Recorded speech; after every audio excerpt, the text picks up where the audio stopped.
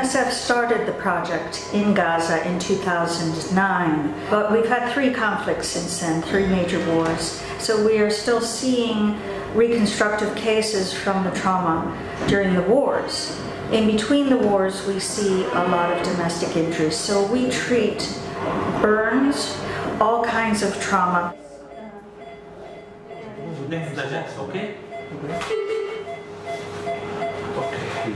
Today we have a girl, she's 13 years old. She has an explosive injury during the last war in Gaza. Today will be the 3rd operation for her by MSF surgery team, and we will follow up her after 6 months to do the 4th operation.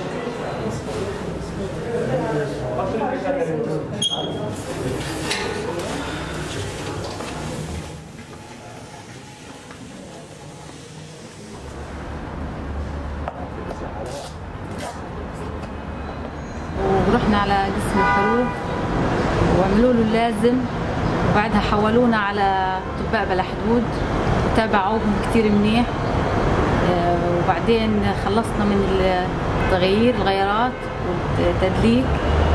بعدين رحنا لمرحلة العلاج الطبيعي، عملية التجميل، والحمد لله صار كتير أحسن لأنه كان وضعه تعبان كتير في الحركة.